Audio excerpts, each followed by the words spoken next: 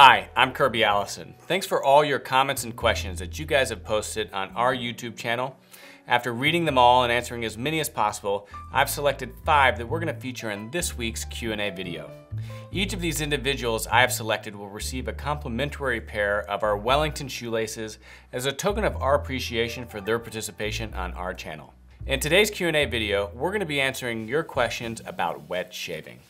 Remember, if you have any questions or comments while you're watching this video, please ask them in the comments section below. I enjoy getting back to you and answering as many of your questions as possible. So to all of you men out there that have surrendered to the misery of multi-blade cartridge shaving, this Q&A is for you, and it's meant to serve as a primer on wet shaving.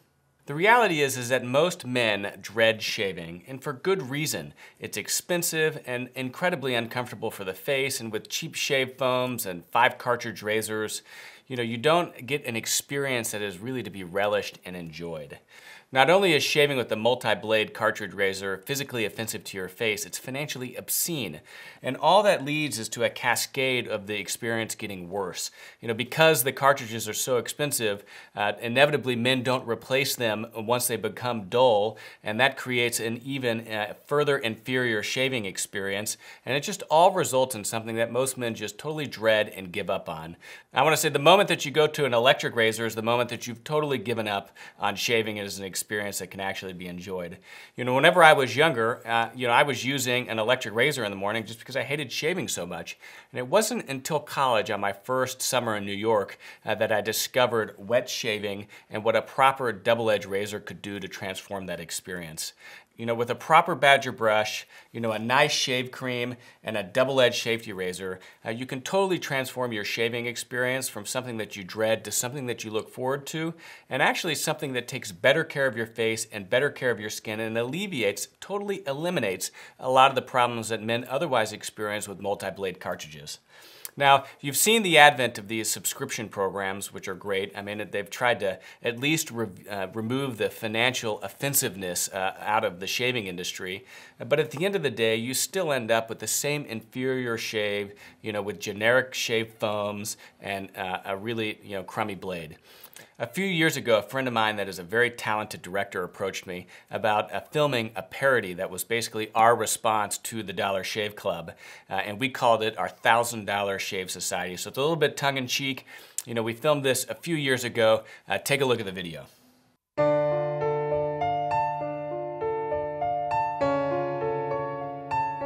There comes a time in life when pregnancy isn't a mistake. It's hitting the target with dead-eye aim. It's called becoming a man. And a man doesn't shave his face with a dollar razor he got from an internet warehouse club. He lathers up with Castle Forbes shave cream and a proper Badger brush.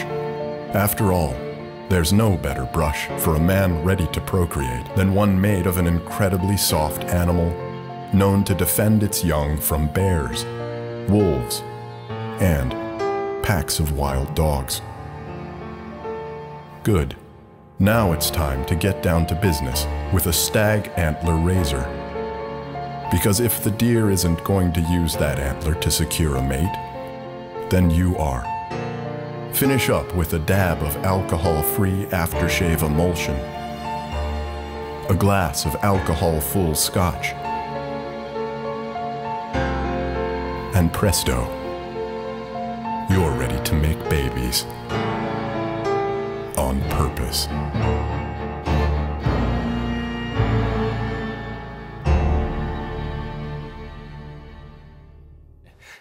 So, the whole entire idea of that video was really, our response to the Dollar Shave Club, which was the $1,000 Shave Society, that a real man, someone that is, well-traveled and well-cultured, is someone that really savors his shaving experience in the morning and is very deliberate and does it on purpose. So the whole entire idea of make babies on purpose was just a parody to being serious about life, taking oneself serious, and really taking things to the next level.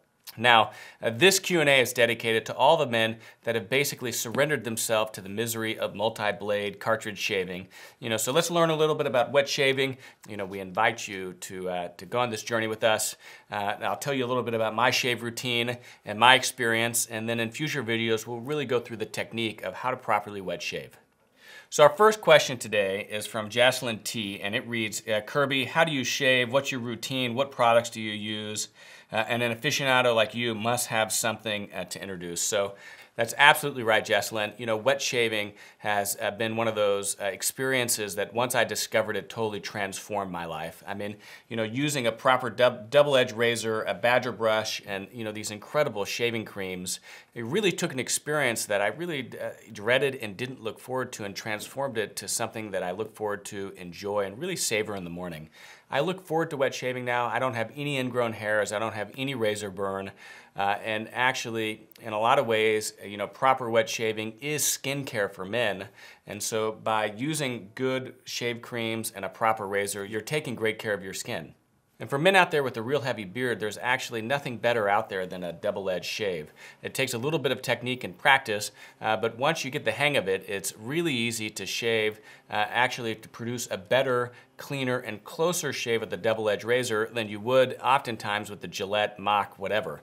So I've got a very thick beard, and I shave in the morning and almost as much time as I would otherwise do it with the cartridge razor, except at the end of the experience, I feel great and I've actually enjoyed it. We have a very focused selection on the Hanger Project of our shaving accessories, and these are all items that I use myself, that I love and completely stand behind. We've got two different brands of shaving creams, Taylor of Old Bond Street, which is located on St. James Street right by my club. And then we have Castle Forbes, and the Castle Forbes cedarwood and sandalwood essential shave cream is one of the creamiest shave creams I've ever used. I absolutely love this. And they have, again, one of the best pre-shaves that, again, is water-based, not oil-based, which will clog a badger brush. And one of my favorite aftershaves also. The type of blade that you use to shave is really important. There is, as many different double-edged blades as there are shave creams out there in the world, and they vary in degree of sharpness and flexibility or stiffness. And my favorite is the Astra. I've tried some of the Feathers and some of the other, Parker blades, but I find them too sharp for me. So the Astra, in my opinion, is a great happy medium. It's sharp, it gets you a really, really close shave, but it's not so sharp that you're, at risk to butcher your face. Now, as far as razors are concerned, I have two razors that I use regularly. I have a Mueller. This is the Mueller R41. This is an open comb razor. We're going to be adding these to the website soon. And an open comb razor, has the little slots right here that allows more of the blade to make direct contact with the face, and it achieves an even closer shave than what you would otherwise get with the closed comb. I really wouldn't advise an open comb for a beginner because it does take a little bit of practice and skill. But once you catch the hang of it, and as long as you're not using a blade that is obnoxiously sharp, you can really get a phenomenal shave with an open comb razor. And then the second razor that I use is a Merkur slant, which actually keeps the blade at an angle. And what that does is, as you're shaving, it slices the hair, at an angle and kind of a twist, which is supposed to allow an even closer shave. And what I like about this is it's a closed comb. So again, it's close but not aggressive. So these are kind of, my personal products. I have a few shave creams. I've probably got all three of these shave creams. I keep them right next to my sink. And depending on how I feel in the morning, I might use the Castle Forbes, or I might use the Taylor Bond Street. And same thing with my razors. If I have a little bit more time and I want a really close shave, I'll use my open comb razor, my Mueller. And then, if I have a little bit more time, or if I don't have as much time, maybe I use, my slants. So that's what's fun about this, is that you can really play around with it. The other thing that I love is that all these products, I mean, for one, the razors and the Badger brushes almost last forever. I mean, the razors do. The blades are incredibly cheap. I mean, we sell this entire pack of 20 cartridges of 5 blades. It's 100 blades. I think it's $30, right? So it's 30 cents a blade. You know, I could shave with a new blade every day and still be spending a fraction of what I would otherwise spend if I was using cartridge razors. And then the same with the creams. You know, they just all last a long time. So Jocelyn, great question. These are a few of my favorite products. And you guys out there, you know, I'm sure we've got a lot of viewers on this channel that are wet shaving aficionados. If you have any products that you guys love, you know, please share them with us and let us know in the comment section below. Our second question is from Tarctic Knight, and it reads, small trick on the toiletry and shaving notes. I use a travel brush case, and it's super inexpensive, but protects the bristles and prevents any folding damage to the brush. So great suggestion. Absolutely, there's no question that if you're traveling with the Badger brush, you really want it protected so that the bristles don't crink or get damaged in your briefcase or in your luggage, sorry. And, you know, it can be as simple as a Ziploc bag. I mean, I've used a Ziploc bag before. You know, there's special travel cases. You know, there's even special brushes that, you know, that have a plastic handle that you can unscrew and use as a case. You know, I just travel with my standard brush. You know, I throw it in a small little Ziploc bag that's TSA approved, that I keep my toiletry stuff in it. And another travel hack is that if you're traveling with your safety razor, which I do, if you disassemble it so that, you know, it's in its separate parts, it's not going to be picked up, you know, by the X-ray scanner. As long as you have your blades and your checked luggage, you're fine. But the way that the TSA scanners work is that they're looking for the shape of a safety razor, and that's what flags it. So if you disassemble it into the 3 parts, then it doesn't get picked up, and it saves you the hassle of having to open your luggage and pull that out, only for them to see that you don't have any blades. Our next question from Shane, another great video. This was again on our traveling tips, and he says, I bring all my wet shaving gear with me. And he too places his Badger brush in just a simple Ziploc bag. Now there's all these different types of traveling cases. You know, if you have a DOP kit, you know, you can put it in the DOP kit, but they actually sell, you know, little hard plastic tubes that have perforated holes so that, again, you're protecting your brush, but it's able to breathe and aerate. So that's nice. But I would encourage you to really look into kind of some of the small little cases, and then also, you can go to Walgreens and you can get a small, you know, again, small little container that I'll put my shave cream into, and just a little bit of a travel container, because this exceeds, you know, the capacity to be able to carry onto an airplane. So I'll do the same with my hair cream. I do the same with my shave cream. You know, I keep my Badger brush, I'll throw in there. You know, I'll disassemble my safety razor, maybe check a few blades, and there you go. So all that's to say is that, you know, you can enjoy wet shaving while you're traveling just like you can enjoy it at home. You just need to modify your routine a little bit in the packaging of how you travel with these items. But otherwise, I travel exclusively with my safety razor and have never had any problem. You know, personally, whenever I'm traveling, I really enjoy having my wet shaving items with me, because it allows me to bring just some of the, you know, creature comforts from home with me into the hotel or on the road whenever I'm traveling. So being able to travel with my shave cream, my safety razor, and my Badger brush is actually something that makes travel all that much more pleasurable for me. Another travel hack is that, you know, Taylor of Old Bond Street actually carries a travel stick that's like a shaved puck, but in a stick format. It almost looks like a little deodorant thing that you can twist. And it's a great hack for travel, because you can just rub that right on your beard. You don't get into any of the sizing constraints of a cream, shave cream. And then what you do is you rub it on your beard, and then you take a wet brush and lather directly on your face. And so I've got a lot of friends, you know, that again, you know, will travel with a totally separate shave stick than the shave cream or shave puck they're using at home. And again, you know, wet shaving has been around for such a long time that there's all these, you know, really nuanced and specialized products that allow you to take all the comforts that you would otherwise have at home with you on the road whenever you're traveling. Our next question is from Kyle Aman, and it reads, you know, if you plan on doing a video on wet shaving, and we're going to get into an entire series, how important is the material used for the shaving brush? I've seen Badger hair, horsehair, and also synthetic. How effective, safe, and visibly noticeable are styptic pencils? And are they really that much better than the classic dad technique of pieces of toilet paper? And then finally, how safe are they in terms of allergic reactions, et cetera, et cetera? So some great questions there, Kyle. First with your question on the Badger brush, there's so many different grades of Badger. Now the reason Badger is used in shaving brushes is because it holds water and heat, which makes it really good for producing a hot lather.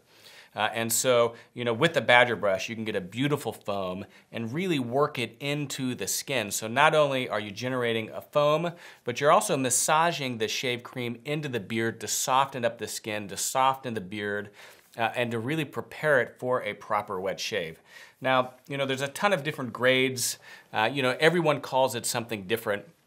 And so my opinion on Badger brushes is that if you buy a really good, high quality, natural bristle Badger brush, we sell some here, or we're actually having some made exclusively for us under the Kirby Allison Sovereign Grade brand. But it's one of those things that if you invest in something good, spend a little bit of extra money, and you really can get some absolutely beautiful Badger brushes with large knots, which create a large bloom.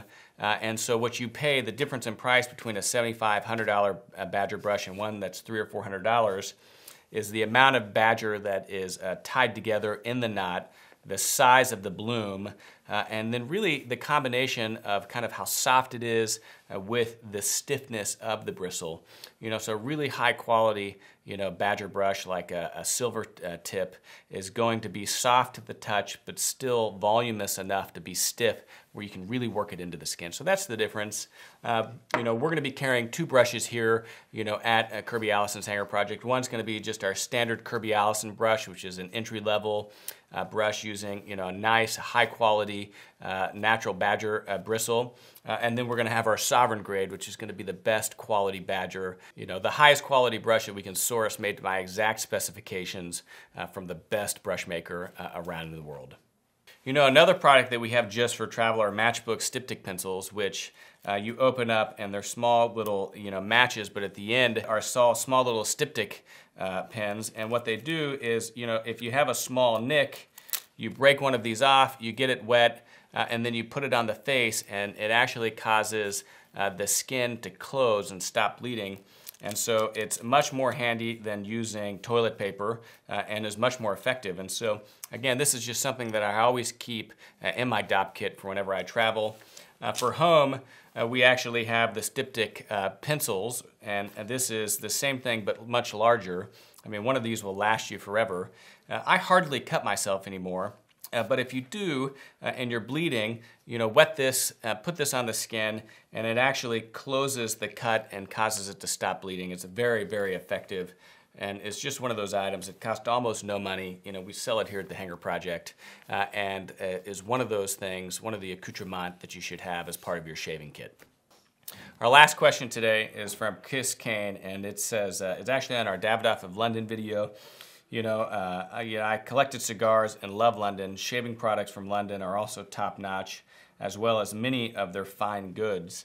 So, Chris, you really make a great point. Whenever it comes to accoutrement for the well-dressed gentleman, there is no greater mecca in the world than London. D.R. Harris, Taylor of Old Bond Street, Castle Forbes, florists, the umbrella makers, the cigar merchants, the tailors, the shirt makers, the tie makers. London is really producing some of the finest accessories for men anywhere in the world. And it's really created a great variety and diversity of different products. And again, that's one of the things I love about London. And because of that reason, that's why so many of our Kirby Allison products are sourced from London, because they have the greatest heritage and the greatest level of craftsmanship anywhere in the world.